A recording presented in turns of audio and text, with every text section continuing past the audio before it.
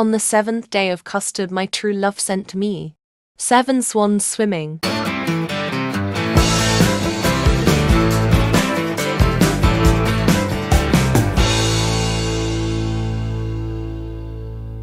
Evening, back again for 7 swans a-swimming this time.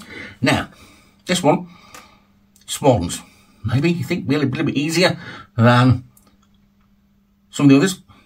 It was in the sense that something sprang straight to mind, and there's not 7 of them, it's just one great big one. One great big white swan being ridden by Mark Bolan. Now, I'm putting you this picture up, and I'll tell you why in a minute. I'm just putting you this picture of this CD up because this CD has got Ride a White Swan on it. So, there you go.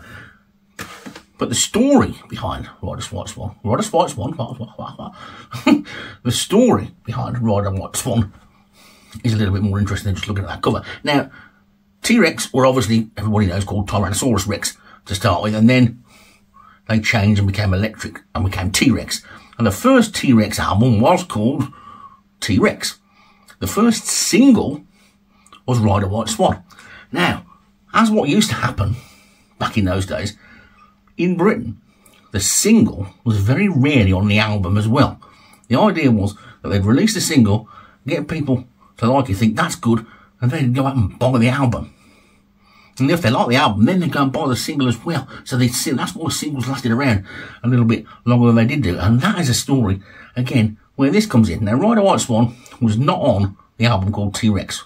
Well, it was the single recorded before that album, or at those album sessions.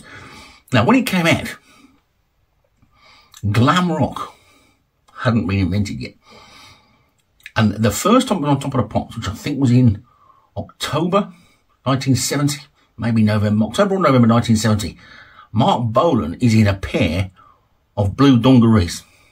No glam, no makeup, no stars, no sparkly boots or anything like that. A pair of dungarees and a guitar. Ride a White Swan was a slow burner. It didn't creep up the charts until well into 1971, by which time, after recording the rest of the album and all that sort of stuff, he got into the sort of glammy sort of thing, probably because he was hanging around with David Bowie and stuff, wasn't he? And he started messing around with all the lot of makeup and the stars and the glitter.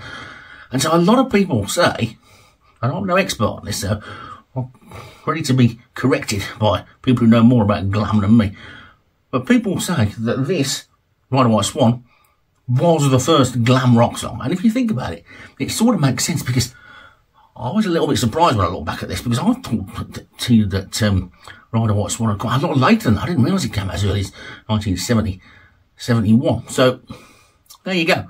Ride a White Swan, T.Rex, the birth of glam rock. It's New Year's Eve. It'll probably be New Year's Day by the time you see this. So you'll probably be at a party tonight. You may well end up dancing to T.Rex, Ride a White Swan. Well, there you go. Ride a White Swan. 7 swans are swimming, but one of them is a great big giant swan with Mark Bolan on its back. We hope you enjoyed this episode. Please like and subscribe as it helps the channel to grow. Happy New Year. See you tomorrow.